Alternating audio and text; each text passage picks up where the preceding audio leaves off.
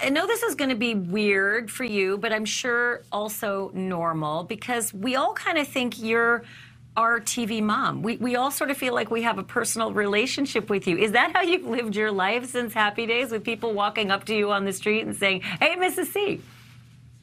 Oh, yes, I feel very possessive of you. You know, you're mine, yes. And I raised you, and you turned out so well. I'm very proud of you, okay? You were the mom on Brooklyn Bridge, like you said. And then I'm checking the list because there's so many. You were Drew Carey's mom as well on the Drew Carey Show.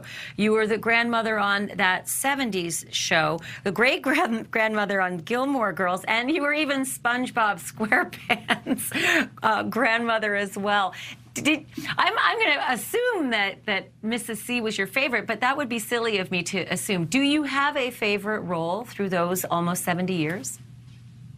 It's pretty hard to top being Spongebob Squarepants grandma. It really is, and I'm very, very proud of that.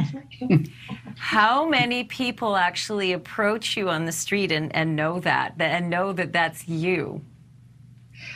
They do stop me on the street, and they're very friendly, and they're very intimate. They talk to me as if they own me, and they correct me a little bit and check me out, like, you should do this, you should do that, and give me advice. So, and like they own me.